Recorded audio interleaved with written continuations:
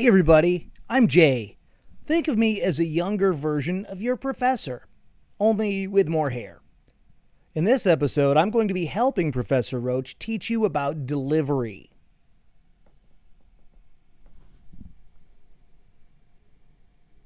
No, not that kind of delivery. Delivery is when you share your message with your audience.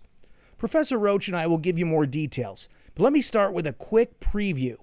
First, to effectively deliver a speech, you need to know your message.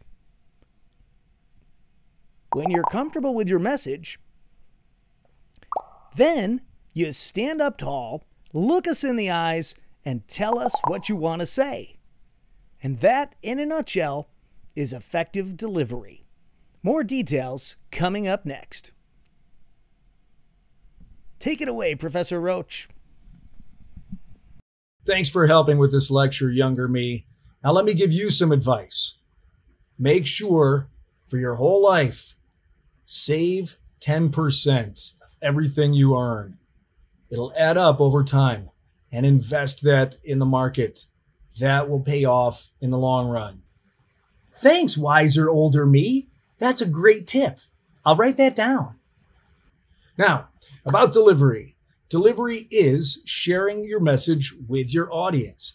That's what you need to do. You design your message, you write it, you rehearse it so that you know it, and then you stand up and deliver it without reading and without memorization. That is called extemporaneous speaking. Delivery includes both verbal and nonverbal communication. Verbal is everything that comes out of our mouth, everything your audience hears coming from your mouth. Nonverbal is everything the audience sees. Let's talk about verbal communication first. The most important thing is that your audience can hear you. The volume of your speech plays a huge role in that. How loud are you speaking? If you're speaking really softly, then your audience might not be able to hear you. This is especially true in a classroom where people are in the back row. Now, if you're speaking and you have a microphone, then that can make a difference. But if you're speaking in a room, you have to project your voice. Tempo is another important element that can affect whether or not people hear you and get your message. If you're talking too fast, people might not be able to hear what you say. And if you're talking too slowly, people might get bored. Now, another thing that makes a big difference is your inflection. Inflection is changes in pitch, the relative highness or lowness of your voice. So if you get excited, your pitch goes higher. When you want to slow things down, sometimes your voice gets lower. Now, vitality is the enthusiasm level in your voice. Do you sound like you're really excited about what you're saying? Or do you sound like you're trying to get through your message and you're kind of monotone and you don't really sound excited? Your audience picks up on that. Make sure you sound excited. Make sure you sound the way your message was written to sound. Another aspect of your voice is your tone. Everybody has a unique tone of their voice. We can change our tone if we want to sound angry, if we want to sound sad, if we want to sound really happy. All of those are ways to change our tone. But each person has a unique tone, which is called a timbre. And this is true for speakers and for singers. You could have two classically trained sopranos singing the exact same song, hitting the exact same notes, and their voices will still sound different because they have a unique timbre, a unique sound in their voice.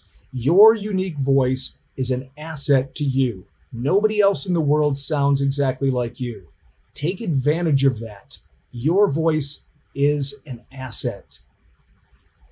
Pronunciation and articulation are critical as well. Audience members sometimes have a hard time hearing. Over-articulate at first. Articulation, by the way, is the same thing as enunciation. So clearly articulating every consonant and every vowel that you speak. I actually attended a church service one time. It was a memorial for a friend of mine who had passed away, a very old friend. And most of the people in the audience were elderly. And the pastor who did it was speaking to an elderly audience. Everything she said sounded like this. And she made sure that she articulated every syllable, every consonant, and every vowel so that the people in the audience would understand. Now, you don't have to exaggerate that much, but no mumbling. Mumbling is like this, all right? And then pronunciation is how we sound out the words. There are people who have sloppy pronunciation.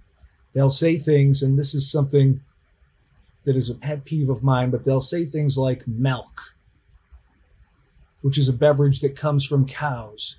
It's really milk. Pronounce things properly. Regional affectations affect this. If you're from the South, for example, you might say South instead of South, all right? So if you're from New York, you might say New York instead of New York. And if you're from Nolens, you might say Nolens instead of New Orleans. So pronounce things so that your audience will understand them. These are important elements of getting your message across using your verbal communication, using your voice. So when you speak, speak like you mean it. Speak like you're not there to get through a speech. You're not there to just, what did I write down and what do I have to say to these people? Speak like you've got something important to say. You're confident about it. You think you've got a good message and you want to convey that to your audience. If you're excited about something, if you're passionate about something, your audience will pick up on that. They will share that passion. If you're angry about something, let that voice show it. Nobody should be getting away with that, all right? Whatever. If you're sad about something, let your voice show that. Now, nonverbal communication is everything your audience sees. So number one, dress appropriately.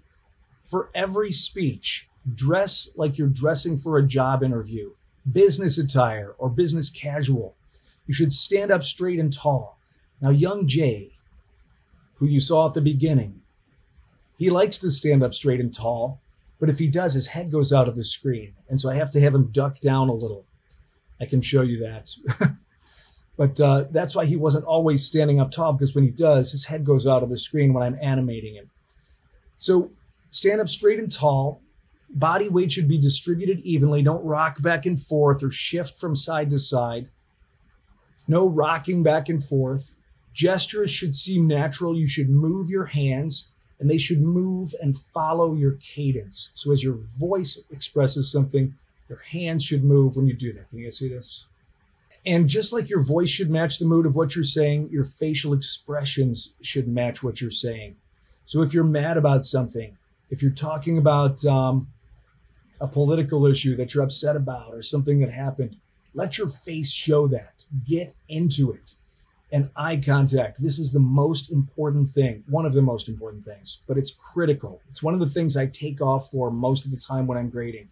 Don't look down and read your notes. Look us in the eyes the whole time. When you're in a room, go from person to person to person.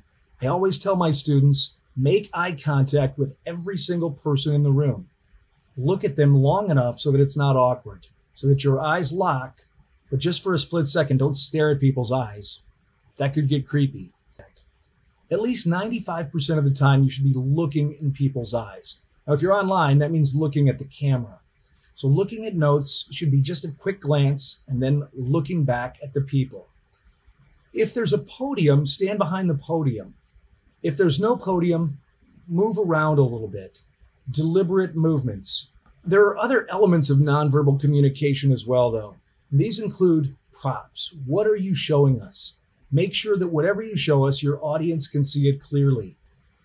If you're holding up something, make sure you hold it where people can see it. This is true for if you're doing it online or if you're doing it, make sure the picture you want to show is on there. If you're holding it up, make sure you hold it long enough so people can see it. Don't be shaky, and make sure that your audience can see it for a long enough period of time. Don't be afraid to pause and show it. Make sure your audio and visual elements are working properly. If you've got a video to play for us, play it beforehand and make sure it works. Make sure the speakers work. This happens all the time in classrooms. The speakers are not set up properly. So make sure it works. Make sure the internet is working properly. All of these things you do as part of your delivery. As Ben Franklin said, by failing to prepare, you are preparing to fail. He was emphasizing the fact that we have to prepare if we want to succeed. So how do you prepare? Number one, you know your material. You write a good speech, then you rehearse it. You rehearse it out loud. It's critical that you do this out loud so you can hear yourself. You can feel the cadence of your voice. Rehearse in front of a mirror.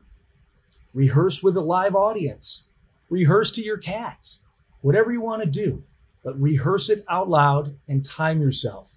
You should also have cues, little pickup cues that you can use to help remind you if you lose your track, to get back on track. Another thing, if you're speaking to a live audience, always have a few friendly faces. I call these audience plants. You're planting somebody in the audience to help you out when you need it. So if you say, does anybody have any questions? Your friend is going to raise their hand and ask that question. That's important because nobody wants to be the only person asking a question. But if somebody goes first, other people will follow. It's how things work. And then always remember this. This is not a performance. It's sharing meaning. You're communicating with your audience. So practice your relaxation techniques, visualize success, and overcome your negative self-talk. You can do this. This is a great way to prepare for your speech. And remember, this is not a performance. You're communicating. You're sharing ideas through verbal and nonverbal communication. For online speaking, there are quite a few differences between speaking in person and speaking online. And there's two ways to do it online. One is a recording, and another is when you're in a Zoom meeting or some kind of live presentation. In both cases, your audience is actually a camera. So you're speaking to an audience through a camera, a microphone. This one's not plugged in. I'm just using the laptop's mic. And you're also relying on the internet. All of those things make it easier for interference to occur. If your camera doesn't work right, if your microphone doesn't work right, if your internet cuts out, all of those things can adversely affect your speech. So you must also maintain attention because you've got to realize that when you're online, your audience is probably multitasking. They're probably just nodding along if you're in a Zoom conference and playing on their phone at the same time. So you've got to keep people's attention. That's one of the reasons I include animations and sound effects in these video lectures. It helps compete with TikTok and other things that you might be doing while you're listening. So I know that. And you need to know it too as a speaker. Make sure you're in a quiet place and you speak with a clear, loud voice because the microphone doesn't pick things up as well as people's ears do. So you're not just speaking to us, you're speaking to us through a microphone. And it's critical that your voice be picked up by the microphone. As far as eye contact, you have to look at the lens. That's the only way people know you're looking at them. You should also have a bright light on your face. Let me show you what happens when I turn this off. Here's what happens when I don't have a bright light on my face. Totally different look. You can't see my eyes as well. So I'll turn that back on. That's just one. And here's the other one that gives me a little warmth. All right, so it makes a huge difference. If you're reading something off screen, move your head a little bit. This is what news anchors do when they're reading off a teleprompter. They just move their head a little bit so it looks like they're not reading. That's what you need to do if you're reading something. For this class, you should not be reading something. So for this class, stand up tall, make sure you're visible on camera from the shins up. I was going to have a requirement that you be visible from head to toe, but when I did my speech of introduction, I didn't want to put on shoes, so I went barefoot and I said, you could show yourself from shins to the top of your head. All right, but you have to be visible for this class. If you're doing a Zoom presentation, you want your face and your head and shoulders to be what's in the shot. So for a Zoom call, you want your head to be close to the camera. You want head and shoulders. You don't want to see the whole body because you're going to see that in a little tiny box on a screen filled with other squares of people's heads. So get your face in the shot. This is for Zoom only. This is not for a speech. But for Zoom, get your head close to the camera so you have a head and shoulders shot, a close-up we call that. Be brightly lit and look at the lens. So that's how your professor and his younger self would teach you about delivery. The textbook has a lot more ideas and a lot more information.